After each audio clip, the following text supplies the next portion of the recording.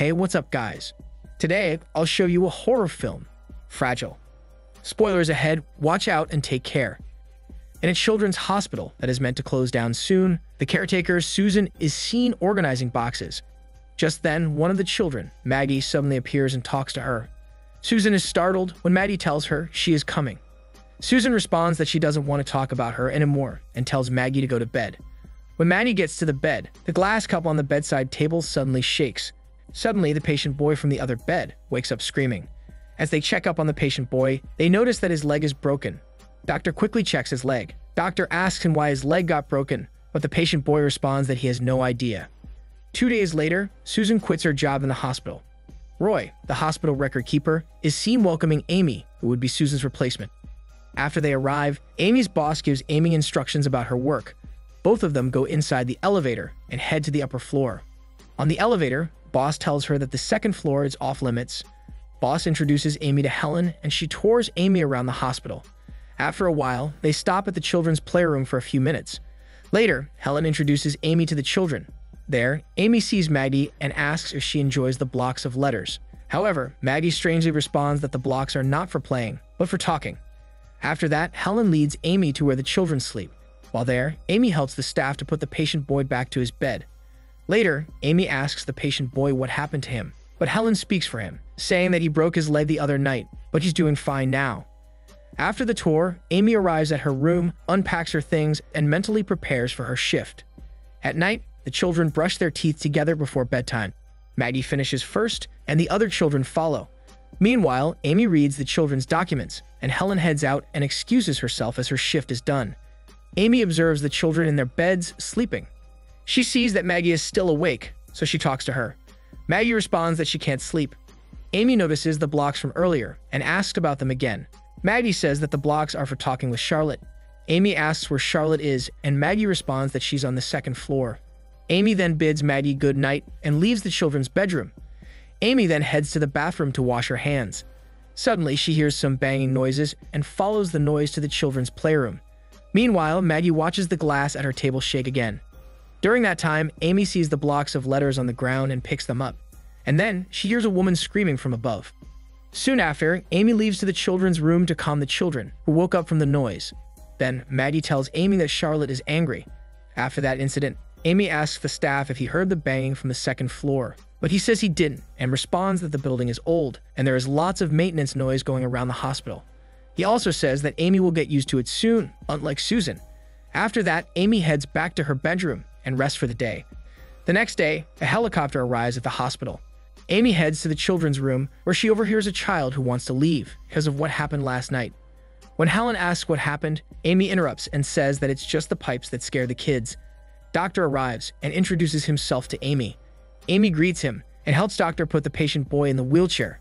And then, Amy volunteers to assist the patient boy outside the hospital as he gets transferred. In another scene, Susan is heading to a house where she meets an old lady. The old lady asks if she's alright, and she replies that she isn't fine and tries to ask for help. At the elevator, the patient boy asks Amy what's wrong with the elevator. Amy also gets concerned with it and tries to call Roy. Right then, they both hear weird noises above the elevator.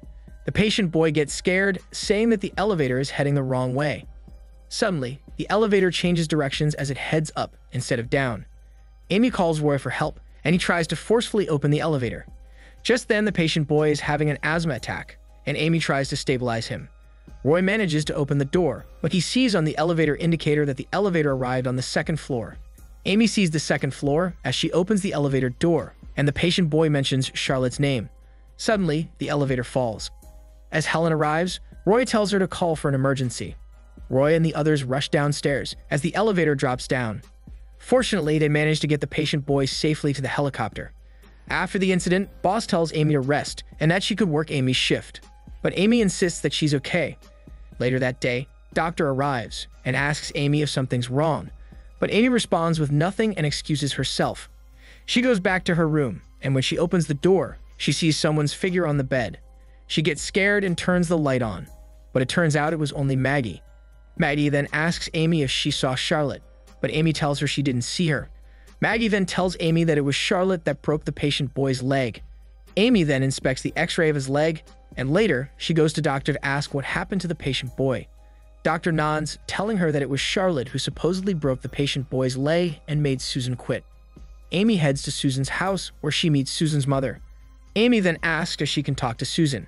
However, Susan's mother suddenly cries, and a priest approaches and informs Amy that Susan died yesterday in a car accident. Amy is about to leave when the priest tells her that Susan was scared of something, and she asks for help from another kind, which refers to the occult and supernatural. Meanwhile, the children in the hospital gather as they watch a film about Sleeping Beauty, while Amy and Helen are talking about Susan's death. After the film, the children return to the bedroom for bedtime. Amy goes to Maggie and talks about a love kiss that can save the Sleeping Beauty from a deathly sleep. Suddenly, Maggie asks if the patient boy came back while looking behind Amy. Amy looks behind her back and goes to the patient boy's bed. His bedsheet suddenly bulges. Amy tries to touch it, and the bedsheet suddenly shows the form of someone suffocating from the bedsheet.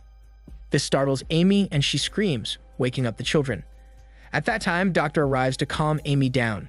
Amy tries to explain to Doctor what happened, but he couldn't believe her. Amy then walks out on him while he follows her and tries to apologize and understand her, but Amy gets angry. Amy then freaks out, so Doctor calms her down. After a while, he tells her to rest for the day. Later that day, Amy meets with the old lady that Susan met before. It's revealed the old lady is an expert on the occult. The old lady invites Amy to the table, and another occult member joins them. They talk about Susan, and the old lady says that a lot of people approach them whenever the supernatural is involved. The old lady says that there's a spirit trapped in the hospital. This unsettles Amy, and she heads back to the hospital. Meanwhile, Doctor is seen rushing Maggie to an emergency room as her bones start getting fractured. It's revealed that Maggie has a disease that makes her bones brittle. When Amy arrives, the staff informs her about Maggie's condition, so she rushes to see her. Amy arrives, and fortunately, Doctor manages to make Maggie's condition stable. The following moment, Amy asks Roy about the children. We're talking about someone named Charlotte. Amy asks him for a favor to look into the children's record, which might contain Charlotte's name. Roy then leads Amy to the room where the children's documents are stored, but Amy finds no leads in the documents referring to Charlotte. Amy then heads to Maggie and asks Maggie if she has seen Charlotte. Maggie nods. However, she couldn't speak properly, so Amy waits for Maggie to get discharged from the intensive care room. Later that day, Roy is packing up and sees the blocks of letters played by Maggie. He attempts to put it in the box, but the toilet blocks suddenly move and spell letters, showing the words, "Don't touch and it's not yours," warning him that only Maggie is allowed to touch it. Roy's nose suddenly bleeds, and the second floor suddenly starts to make noises as it crumbles. Roy stumbles at the table, and his vision starts to get blurry. Then he sees a leg with a metal brace walking towards him. Roy screams and suddenly gets thrown outside the window. After Roy's death, Amy and the others mourn his unfortunate fate.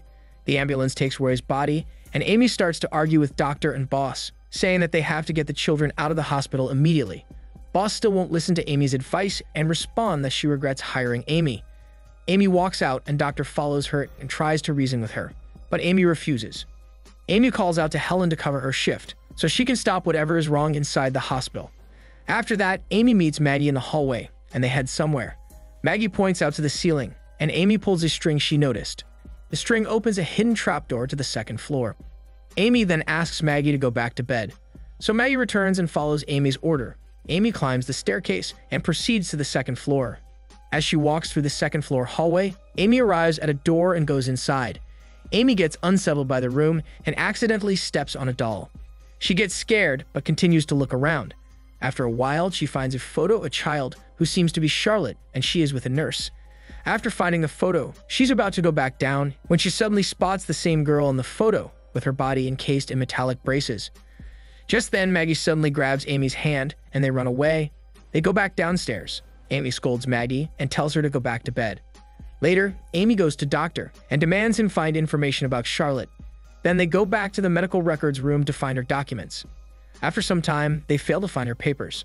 But Amy remembers Roy's projector with old clips of the hospital, which likely has medical records of Charlotte.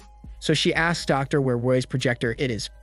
As they find the projector, they find and watch a clip with a girl who looks like Charlotte from the photo being operated on. As Doctor sees the clip, he explains that Charlotte must have had a rare disease of weak bones, similar to Maggie. Also, as she was operated on, she must have suffered because she never got discharged from a hospital. Amy believes that Charlotte is haunting the hospital because of that. Doctor then asks why only Maggie and Susan can see her. Amy explains that you have to be close to death before you can see her. Amy thinks that Charlotte must want everyone to suffer the way she used to. As she tries to convince Doctor that Charlotte is evil, she also adds that she saw Charlotte. Suddenly, noise is heard from upstairs as Charlotte might be striking again. Doctor orders to get the kids' medical transfer gear ready as they're going to leave. Meanwhile, Helen and the staff help the kids evacuate as the hospital starts crumbling. Maggie then says that Charlotte is getting angry. At that time, Amy arrives at the house. Boss comes out and asks Amy why she's there. Amy then begs her to approve the children's evacuation from the hospital as Charlotte is coming to attack them. After hearing this, Boss agrees and they quickly head back to the hospital. On their way, Boss confesses that Charlotte's bone disease was getting better before and she was supposed to be sent to another hospital. However, her nurse, Mandy, got obsessed with Charlotte and didn't want her to leave. Mandy was later accused of making Charlotte's fractures worse, causing her to stay longer in the hospital. As the accusation becomes a scandal, it leads to Mandy suffocating Charlotte to death. Shortly after Charlotte's death, Mandy jumped on the elevator wearing Charlotte's metal body braces. That's why the second floor is off limits because of that scandal. During that time, Doctor continues watching the clip in the records room with Charlotte's operation. But as he looks at the clip, he realizes that Charlotte doesn't have a reason to hurt the kids because she was recovering at that time. He then realizes the true culprit as he looks for Charlotte's document. Just then, he finds the truth inside the documents and waits for Amy to arrive. Meanwhile, the staff is seen finding medical equipment to help Helen evacuate the kids safely. However, the lights suddenly flicker and gets killed by Charlotte as his entire body snaps and breaks. Just then, Amy and Boss arrive at the hospital. They meet up with Helen, who is helping the kids evacuate while waiting for the ambulance. Soon after, Doctor arrives and reveals to Amy that Charlotte is actually the nurse and Mandy was the child, and the names got mixed up to cover up the scandal. Amy realizes that Charlotte obsessively loves the kids, so she must want to break the kids' bones in order to make them unable to leave the hospital, even though the hospital is set to close down. Suddenly, one of the kids screams as her bone starts breaking. Amy and Doctor arrive to see the kid near the hospital exit. They then try to take her back inside. Fortunately, the ambulance arrives just in time and starts evacuating the kids. Amy and Doctor try to stop them, but as the kids exit the hospital, nothing happens. Amy wonders why, and then she realizes that Maggie is missing. Charlotte must have gotten Maggie as a replacement for Mandy. She then goes to the second floor and finds Maggie in her blanket.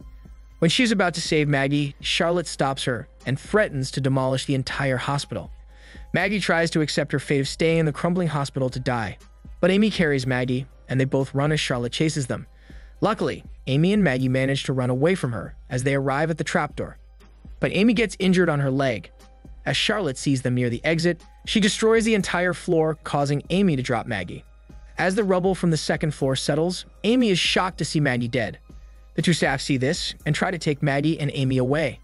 Because of the blood loss, Amy collapses and dies shortly after. They rush her to the ambulance to revive her with a defibrillator. However, they fail. Right then, Maggie's spirit appears on top of Amy's body and gives her a love kiss, like on the Sleeping Beauty. The next day, Amy wakes up in the hospital bed. There she meets the old occult ladies and Doctor, who are wishing her a good recovery. After they leave her to rest, Amy hugs Maggie's blanket. Outside Amy's room, an old man is being rushed because of an emergency. They stop for a bit outside Amy's room. Then the old man sees Maggie's stole sitting beside Amy. Her spirit stays to be with the ones she loves. This is Daniel CC Movie Channel. Stay safe and enjoy your day.